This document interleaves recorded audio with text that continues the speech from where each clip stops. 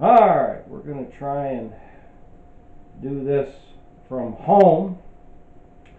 Had a very large snowstorm, and so we're not having the service at the chapel tonight. Just too much for everybody, so we're going to record this at home. I'm in the kitchen, as opposed to usually I've done this in the office. Office is being used for other things for the moment, so we're going to do our Wednesday evening Bible study from here. So I hope the lighting's not too crazy for you, and we're going to go from there. So let's pray first, and then we'll get right into the lesson. And Heavenly Father, thank you, Lord, for your great many blessings, Lord. Truth be told, Lord, we needed the storm.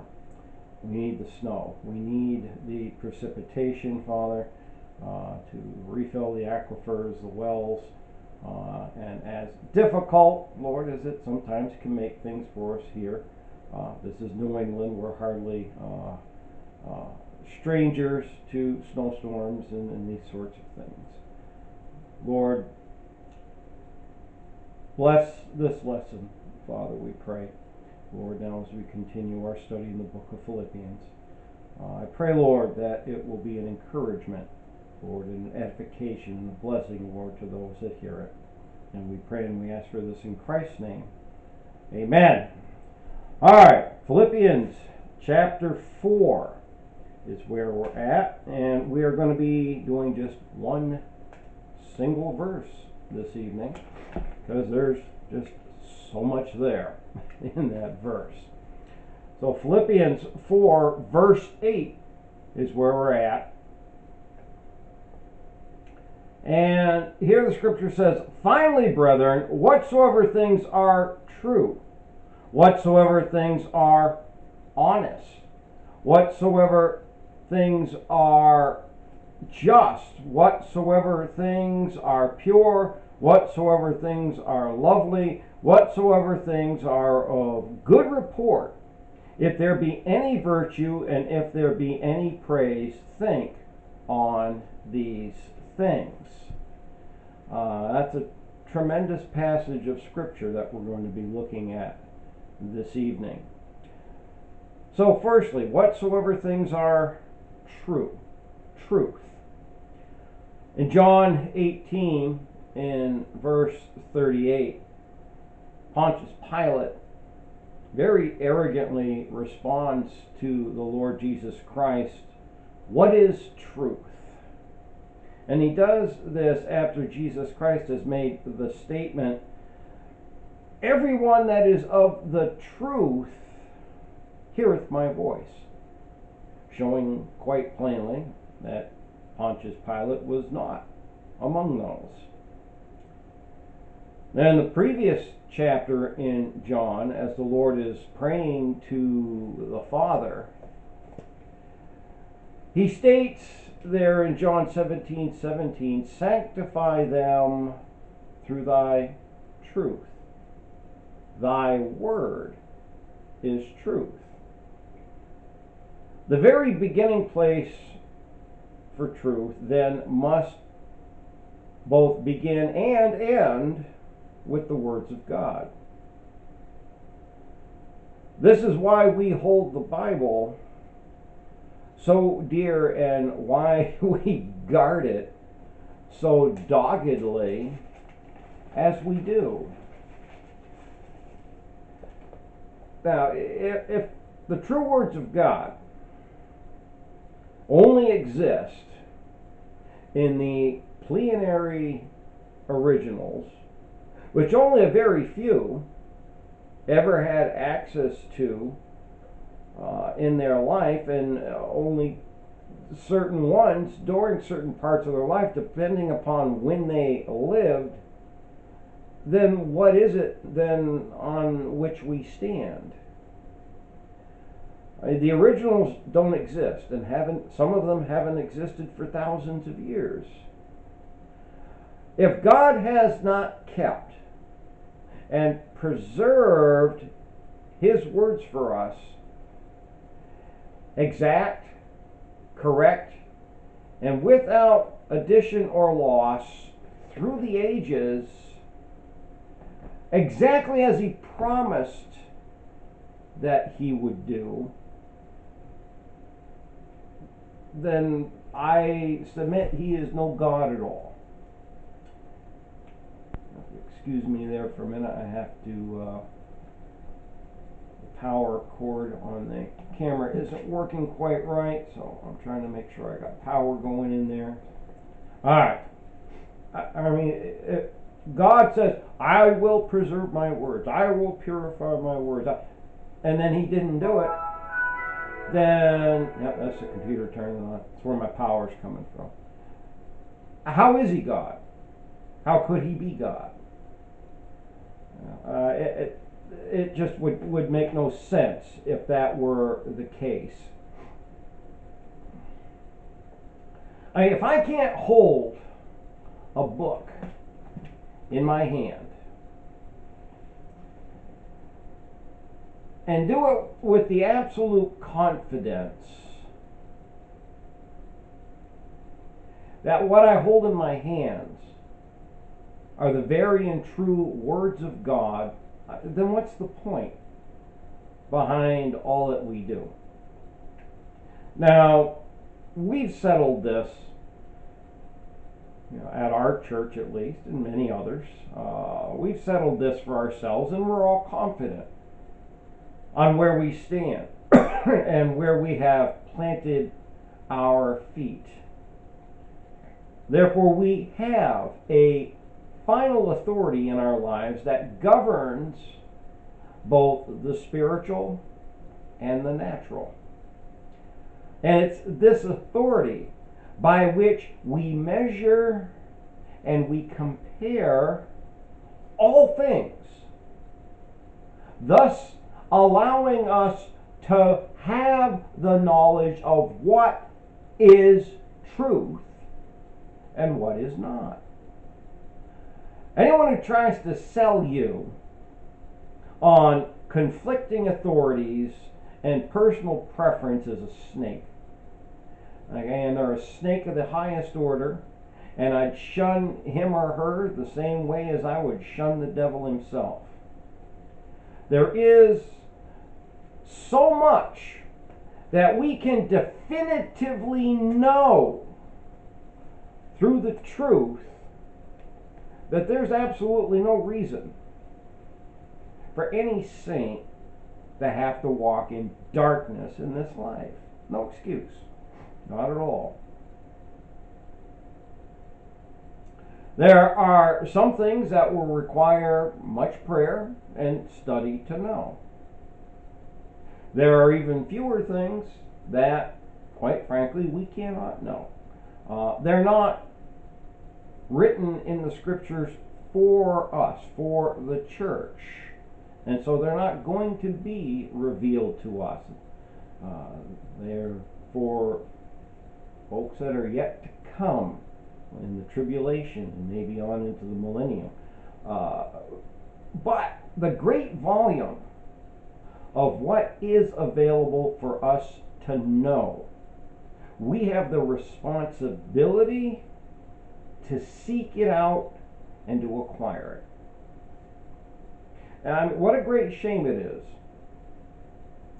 It's going to be a great shame for a great many when they get to glory and they're going to find out that they could have definitively known right now during their mortal walk things that they chose not to know, or believed that they could not know during this life, expecting to only learn it and discover it once they arrived at home. Things that are honest. This falls very much in the same category as the previous, which is truth. Go to 2 Corinthians chapter 4, verses 1 and 2 with me. 2 Corinthians 4, 1 and 2. Get over there. hard for me to see at this angle. Therefore, seeing we have this ministry, as we have received mercy, we faint not. Somehow that doesn't sound like the right passage to me. What am I looking for here? 2 Corinthians 4, 1 and 2. Yeah, no, I'm in the right spot. Yeah, it says, we faint not, but having renounced the hidden things of dishonesty, not walking in craftiness, nor handling the word of God deceitfully, but by manifestation of the truth, commending ourselves to every man's conscience in the sight of God.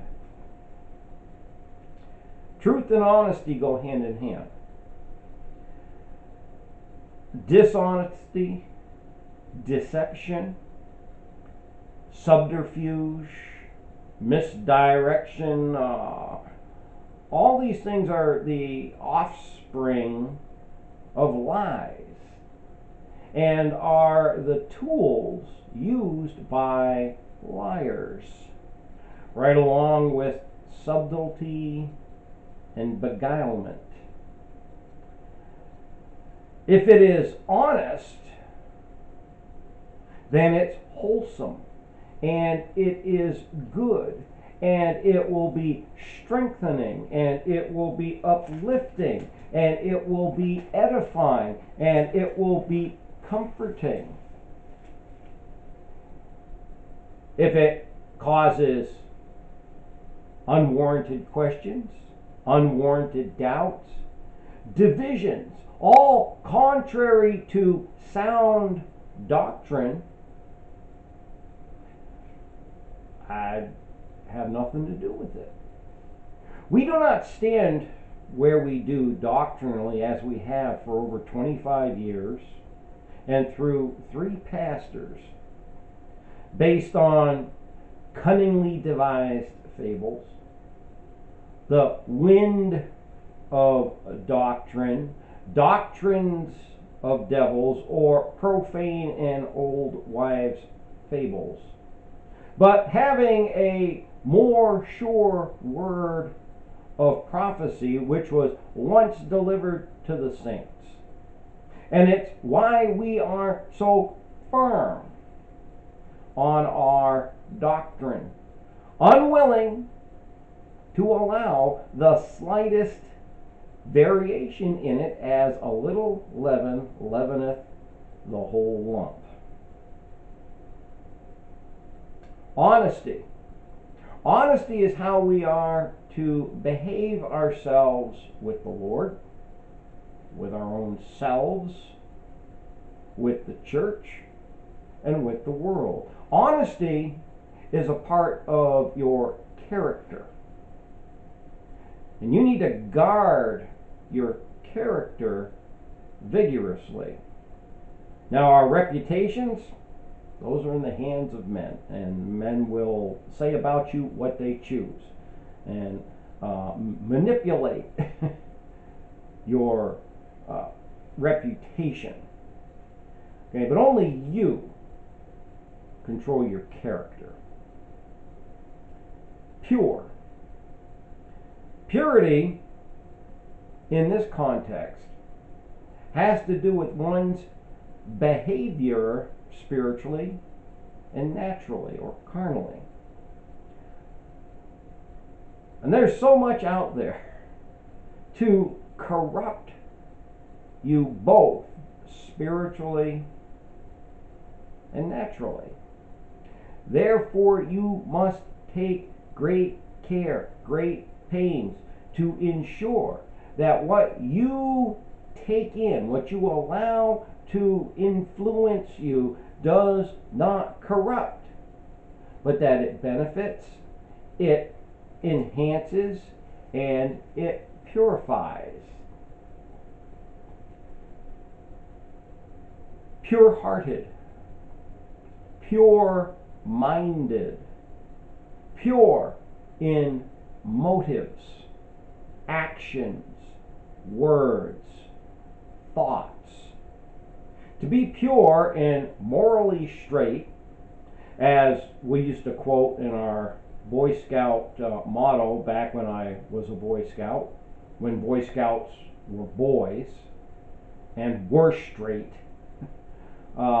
is the expectation of anyone who is godly minded. So one guards against polluting oneself spiritually, mentally, and physically by whatsoever things are pure. That's how we guard against whatsoever things are impure, vulgar, filthy, vile, profane. Just.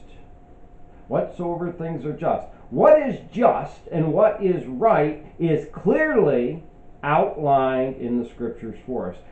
The Scripture often speaks of doing justice and judgment.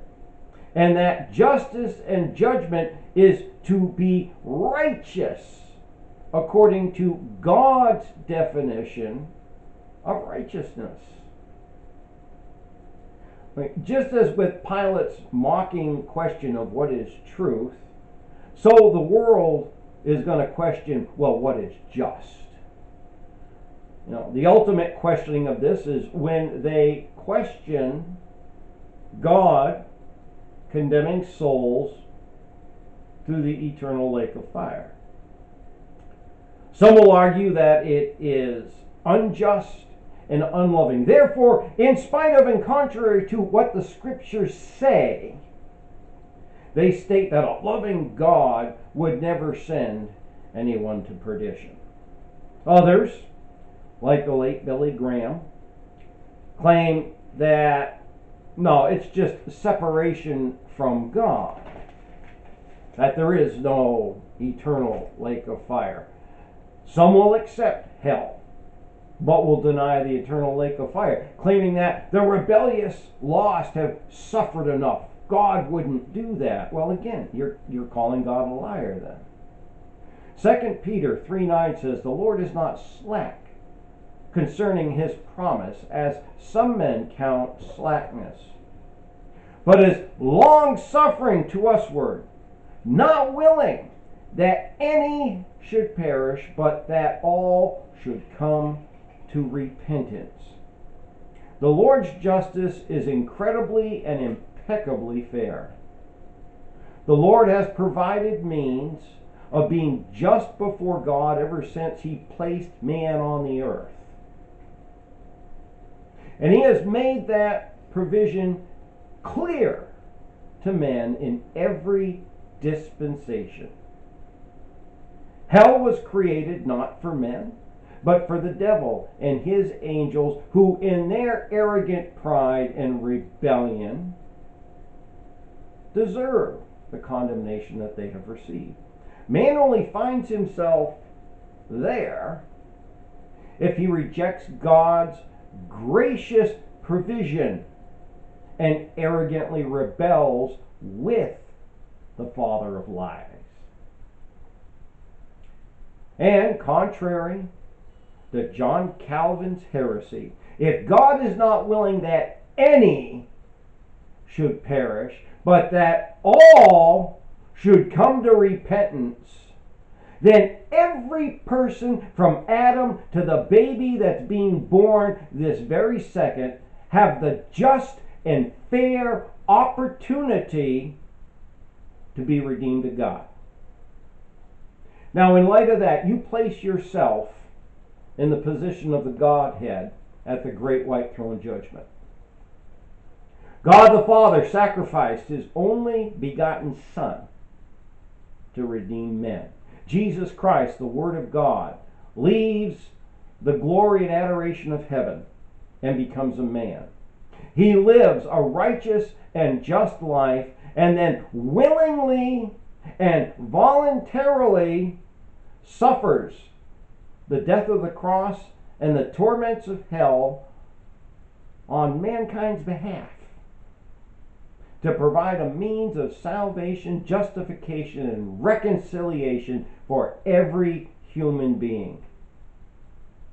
The Holy Spirit of God on his ascension, comes to earth to be the reprover of men's hearts and to testify to them of sin, of righteousness, and of judgment. This redemption has been offered as a free gift through the grace of God, simply by exercising faith in the finished work of the Lord Jesus Christ. And then someone who rejected that gift of divine love, rejected the repeated offerings of mercy and of love, rejected every single bit of light shown on them again and again, then stands before God Almighty and is condemned to eternal damnation in the lake of fire. This is unjust and unfair? I don't think so. Number 5, those things that are lovely. Well, the Lord Jesus Christ, it says in the Song of Solomon, is altogether lovely. He is the lily of the valley and the bright and morning star, and he doeth all things well. Things that are lovely. And if it is going to cause your heart and your mind to be turned to and fixed upon him, think on these things. Read these things. Listen to these things. And if they do not, then reject them out of hand. Okay, at the very least, or excuse me, at the very best of that, they're dross, they're vanity. At their worst, they are demonic and hellish. Don't waste time with them. Number 6, of good report. Again, things of good report are those things that, upon hearing them, stir your heart to joy and to praise of God. Things like answered prayer, souls being saved, the prodigal, as we preached on Sunday, being reclaimed. And most important above all things, the Lord himself being glorified. Those are things of good report.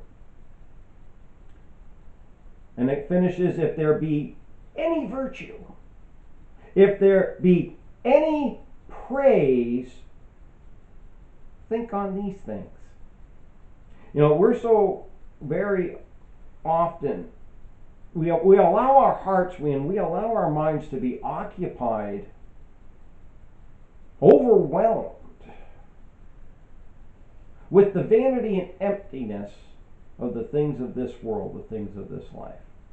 We must learn to daily meditate upon the true, the honest, the just, the pure, the lovely, those things of good report, those things that are virtuous, those things that are praiseworthy. Otherwise, all that's left to you then is what the devil, what Satan has to offer to those that follow him. And the very best that he can offer you is an eternity spent with him in the eternal lake of fire. So that's where we're going to wrap up our study for this evening. Philippians chapter 4 and verse 8. And Lord willing, next Wednesday we'll be back in the chapel. For all we know, the snow will be melted and it'll be 70. Welcome to New England, right? All right, I love you all. We're praying for you constantly. Lord willing, we'll all be together again this Sunday morning. Heavenly Father, thank you, Lord, for your very many, many, many blessings, Lord. You're very good to us. You watch over for us. You care for us. Lord, you put things in place, sometimes years, sometimes decades in advance of when we're going to need things, when we're going to need things to happen. It never ceases to amaze me, Lord, the depth of your care and your watchfulness. Lord, again, I pray for everybody. Lord, it was a big storm. I don't want anybody to get hurt. Lord, don't want anybody to have a heart attack. Lord, just help them to get cleaned out. And Lord, I pray that everybody will take the time to sit down, Lord, and to watch the video, listen, Father, to what you provided. And Lord, we thank you for all these things, Lord, with joy and with praise. In the name of our Savior, the Lord Jesus Christ. Amen.